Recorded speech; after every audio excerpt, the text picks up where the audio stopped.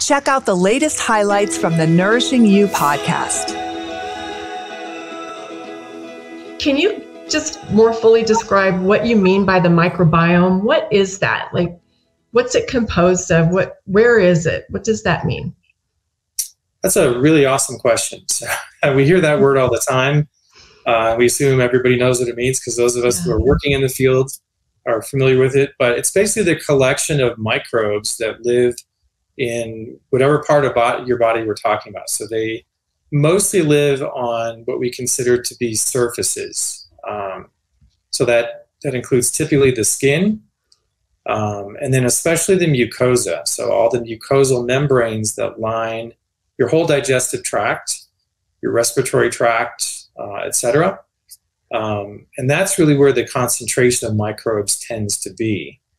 Particularly in the gut. So if you go along the gut from the mouth all the way down to the colon, generally the number of microbes increases, and especially in the colon, it increases dramatically. You can have literally into the billions of microbes per gram of stool.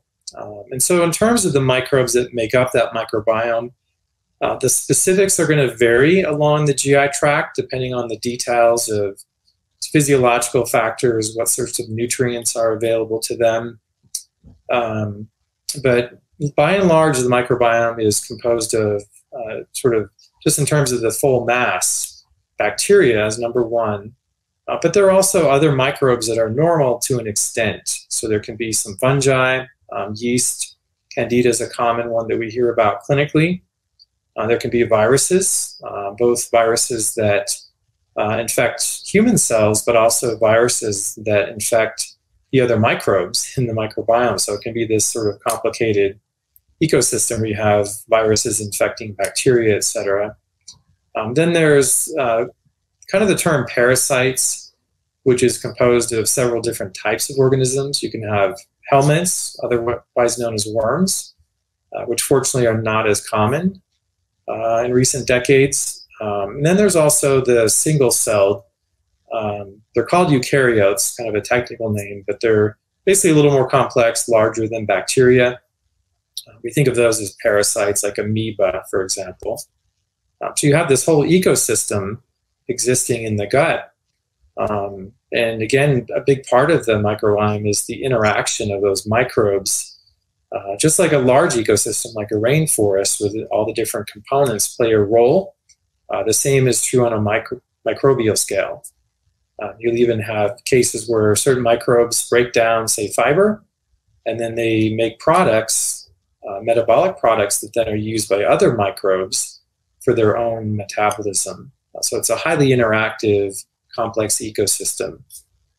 And this is all happening in our bodies as we're talking. They're actually actively metabolizing whatever we had in our last couple of meals. If you enjoyed this short episode, check out our full library on our NAMP YouTube channel, where you can catch up or learn more.